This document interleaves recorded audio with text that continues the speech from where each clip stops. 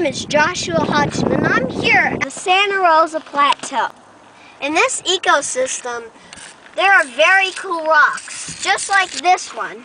Also very cool shelters. You see, it's like a little home for an animal to hide out from the rain. This could have been used for shelter, maybe even a little home.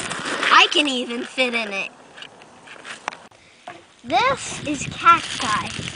Basically, if you Indians would take the cactus, and they would take one of those little strips you see, and they would take all the little thorns out, and then they would suck the juice from it, like fruit. It's a cactus juice and fruit. So the Indians would use that to eat, and when they take the thorns out, the seeds fall out. So when a whole Indians group together and eat it, and then the seeds would fall, and unfortunately maybe a few months you would see that again. Speaking of oldness in nature, think about trees. They're so massive, so large, and they can get so old, but yet they're the oldest surviving thing on this planet. So big, and especially they can hold lots of water.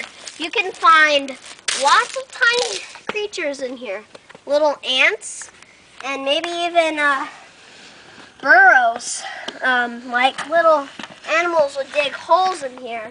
But also, when a branch falls off, you got bumps, like big bumps would appear.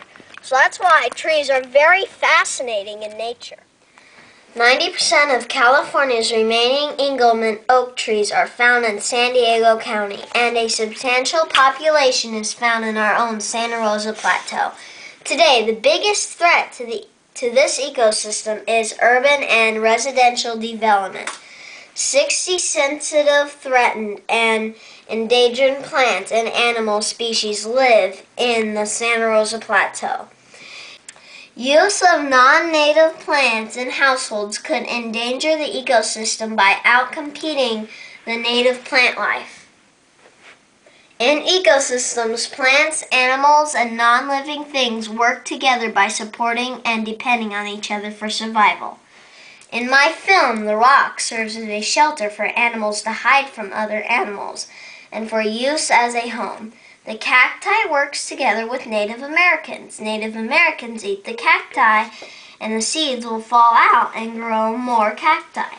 The trees in my film work together by producing water and food for plants and animals. They also make great homes for animals to live in.